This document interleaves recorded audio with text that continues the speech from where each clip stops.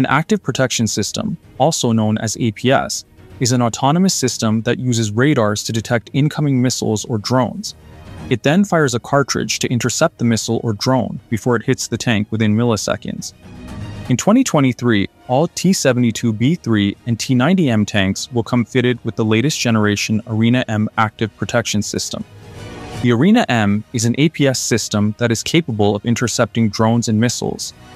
The Arena-M APS system is integrated into the turret, with the radar panels on the turret sides and the interceptor cartridges embedded into the top of the turret.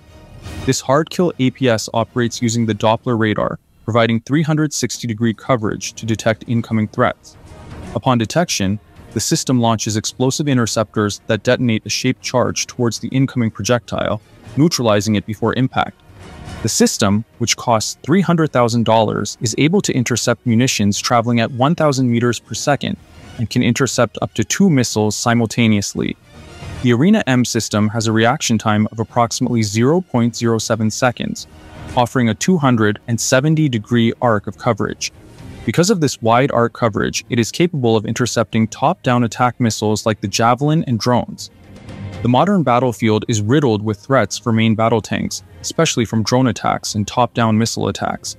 As a result, an active protection system is vital for crew survival on the modern battlefield. An APS system is important because it can protect the crew autonomously from missile and drone attacks.